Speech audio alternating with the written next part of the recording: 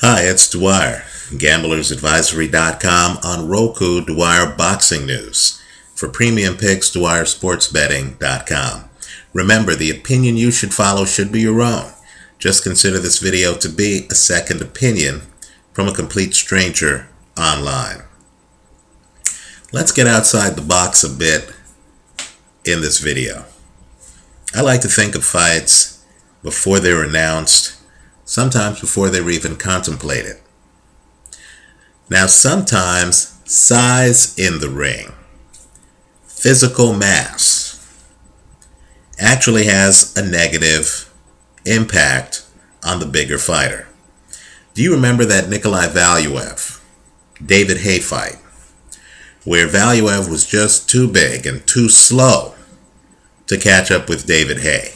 David Haye was able to literally just circle him the entire fight, come in, fight when he wanted, and then just take a step back to get away from Valuev. There was little Valuev could do. David Haye was simply too fast for him. Historians will look back even further and will see that Evander Holyfield was too fast for Nikolai Valuev. In fact, I would argue that it was Holyfield who actually set the blueprint for David Haye's victory. The scoring in the Holyfield fight, questionable at best. But what was apparent was that Valuev simply didn't have the foot speed or the flexibility to deal with an opponent who could stay outside, come in, then get back outside. There's a division right now in boxing that, quite frankly, is more loaded than most. And the guys in that division have skill sets that, in my opinion, would allow some of them to jump the fence and to actually fight heavier opponents, like David Haye fought Valuev, even though both were heavyweights. Valuev was much heavier than David Haye. I believe the guys in this division could actually jump the fence and could fight super middleweights and give a particular super middleweight a lot of trouble. Now, I'm talking about the middleweight division. In particular, I'm talking about four guys in that middleweight division: Julio Cesar Chavez Jr., Dmitry Pirog, Gennady Golovkin, right, and Daniel Geale. Now, the champion that I believe at 168 pounds that they would give a lot of trouble to is Carl Froch, right? It's just a matter of styles. Now, before I begin, let me just point out that Carl Froch has one of the most impressive resumes in boxing. I believe a plausible argument can be made that Carl Froch is a Hall of Famer, right? Keep in mind, Carl Froch beat Jean Pascal when Pascal was unbeaten, and Pascal went on to be light heavyweight champion, right? Carl Froch has also beaten fighters like, most recently, Mikkel Kessler, in my opinion, a boxing Hall of Famer, as well as others like Arthur Abraham when Abraham was more highly regarded, Jermaine Taylor in America when Carl Froch, quite frankly, was the underdog in that fight. And of course, Carl Froch beat people like Glenn Johnson and countless others, right? Carl Froch is a quality champion. But I've long said that I believe that he is the second best at 168 pounds in the United Kingdom. I would take James DeGale over Carl Froch because I believe Carl Froch, while a master at fighting long, would have a problem on the inside with James DeGale. Throw in the fact that, quite frankly, James DeGale is ambidextrous. and can actually come in and fight you as a southpaw. Throw in the fact that Carl Froch doesn't have the foot speed to get away from James DeGale. Right? And in my opinion, you would have an intriguing matchup. Much more intriguing than Carl Froch against George Groves. And let me just point out, I know Groves beat DeGale. Again, styles make fights. Groves is a mover with knockout power in both hands. Right? Groves has foot speed. Groves has hand speed. Groves is best circling you on the outside. Right? But Groves has had some near car wrecks. Right? That Francisco Sierra fight was a near disaster for Groves. Groves looks like someone who conceivably might not have the upper hand if Carl Froch cuts off the ring. The difference between Groves and DeGale, in my opinion, is that if Carl Froch cuts off the ring on James DeGale, Froch would be getting himself in trouble. Right? Now, that said, I believe a Froch-Groves fight is a close fight. I'm not sure if I know who wins that fight. I understand Carl Froch has the experience. Understand George Groves has the hand speed and the foot speed. And don't fool yourself. Both of those guys have punching power. Right? It's conceivable that Groves could circle Carl Froch for 12 rounds, making the foot speed differential an issue. But let's get back to what I was talking about earlier, the middleweights. Let's talk about Julio Cesar Chavez Jr. for a moment. Now, he just fought a very complicated opponent, Sergio Martinez. Understand, Martinez is a nightmare for someone like Chavez Jr. Chavez Jr. is bigger than Martinez, but Martinez has the foot speed advantage. Martinez also knows how to hide his upper body, is a southpaw, and hits hard, and can, of course, outmaneuver Chavez Jr. Chavez Jr. couldn't set up shop inside. Critics of Chavez Jr. should not read too much into his loss to Martinez, because Martinez is an elite fighter. That was a tough matchup for Chavez Jr. But here's what you need to know about Chavez Jr. He fought Andy Lee, an excellent fighter. Right? Now, Andy Lee told his then trainer, Emmanuel Stewart, that it felt like he was fighting the Incredible Hulk. He could not believe Chavez Jr.'s punching power. Chavez Jr. blew out Andy Lee. Now, keep in mind, Andy Lee has a great jab, just like Carl Froch. But Chavez Jr. was able to get inside on Andy Lee. And unlike Sergio Martinez, who bends at the waist so it's hard to hit him up top, Andy Lee, like Carl Froch, stands mostly upright. Now, Chavez Jr. is one of the best inside fighters in the sport. Look at the tape of his fight against Sebastian Zwick. Right? When Chavez Jr. gets inside, you're talking about very heavy body punches from a guy who doesn't need a lot of space to generate power. I believe Chavez Jr. against Carl Froch would be an intriguing matchup. Keep in mind, Chavez Jr. is big for a middleweight. I believe Chavez Jr. belongs at 168. I believe Chavez Jr. is one of the harder punchers out there. I think he at least matches Carl Froch in punching power. And just like Chavez Jr. was able to get by Andy Lee's jab, I think sooner or later he would get by Carl Froch's jab. If he gets inside on Carl Froch, I think Chavez Jr. would have the advantage. That'd be a physical fight.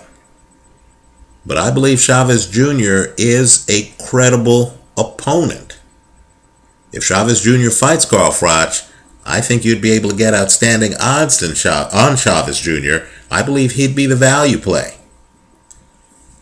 Let's go one step further. Dmitry Pirog. If you don't know the name, you need to know it. This guy, quite frankly, has some of the best feet in the sport. He is ambidextrous, just like James DeGale. He can fight you righty. He can fight you lefty. I believe he would be able to get inside on Carl Froch. I believe he would be able to smother Carl Froch. Dmitry Pirog fights several styles. One of them allows him to come inside on you and to literally put his forearms on your body. I think that this is a classic matchup where the middleweight would just be too fast for the super middleweight. I understand Dmitry Pirog has been out of the ring for some time, but understand as I make this video, he remains an unbeaten fighter. I believe he's unbeaten for a reason. Let's talk about another fighter, Daniel Geale. You know, Daniel Geale already has gone to Germany and has beaten a guy with one of the sport's best jabs, Felix Sturm. Right now, if Geale was able to time Felix Sturm's jab, get inside on Sturm, and pepper him with aggressive punches, why does anyone think that he can't do that against Carl Froch? Let's also remember, too, that an argument can be made that Geale has faced incredibly tough competition. I view Anthony Mundine as a very tough opponent. I view Roman Karmazin as a very tough opponent. Right? I believe Daniel Geale, quite frankly, has dealt with savvy opponents who know how to use length and who have long jabs. I also believe that his volume is far greater than Mikkel Kessler's volume. Daniel Geale's a guy who will come in and who will hit you with 3 or 4 jabs in a row. I also feel that Carl Froch, after winning the first 3 rounds against Mikkel Kessler, leveled off in that fight. The last 9 rounds were fought to a standstill. And the one thing you know about Daniel Geale is Daniel Geale is a very strong finisher. I think Daniel Geale would have a chance against Carl Froch. Finally, the last name, and this might be the most intriguing name, Gennady Golovkin. You know, Golovkin can fight you inside. Golovkin's also patient, and he knows how to avoid your jab. Golovkin is a murderous body puncher. Just ask Matthew Macklin, right? You're talking about a patient guy with a big punch who should be able to get underneath on Carl Froch, who, in my opinion, would have the upper hand inside on Carl Froch, right? Add it all up, and quite frankly, some middleweight is going to jump the fence and is going to call out guys at 168 pounds. Since Andre Ward, and let me just state bias here, Andre Ward has been a legal client of mine on a matter, right? But since Andre Ward fights inside better than Carl Froch, I don't believe he's as vulnerable as Carl Froch is to these guys, right? Same thing with James DeGale. Understand, James DeGale is a master inside, and he's ambidextrous, just like Andre Ward, right? I think those guys would have the size advantage and would be able to muscle with the guys at 160. But Carl Froch is more of a long-range fighter. He's more of a Vladimir Klitschko. And the problem with that style is if a fast guy gets inside and has a foot speed advantage and can maneuver around Carl Froch's long jab, that guy could cause problems, right? Carl Froch is a technician who isn't blessed with great hand speed, right? Carl Froch sets it up so you're running into his jab. If you want to see vintage Froch, look at the first 3 rounds of the Kessler fight, right? The problem, though, is sometimes smaller guys are faster than bigger guys, right? The other problem, right? Dmitry Pirog, I feel, is qualitatively faster than Carl Froch, right? The other problem is that a fighter like Chavez Jr. can live inside, as he did with Sebastian Zwick, throwing power punches. I'm not sure if Carl Froch has enough to keep Chavez Jr. from getting inside on him. So as we go forward, I know right now Carl Froch is riding high, deservedly so. He's a champion who has taken hard fights. He was in the finals of the Showtime Super 6 tournament, right? And of course, he avenged his loss to Mikhail Kessler. Carl Froch is a champ who deserves to have the belt around his waist. But at the end of the day, regardless of resume, styles make fights, right? Even though James DeGale lost to George Groves, I'd take DeGale over Carl Froch. As for George Groves, I have little doubt that George Groves would be able to outmaneuver Carl Froch. I understand Carl Froch caught up with Lucien Boutte. Looking at that film, Boutte gave away, in my opinion, too many of his physical advantages, right? I'm not sure if George Groves would make the same mistake. And of course, at 160, that division, simply put, is loaded. I think Chavez, I think Pirog, I think Golovkin, and I think Gil would all be a handful for Froch at 168 pounds. The one champ at 160, who I think Froch would be able to walk through, is a champion who, quite frankly, Oscar De La Hoya feels is the best at 160, and that's Peter Quillin, right? Kid Chocolate is charismatic. I just don't see the volume.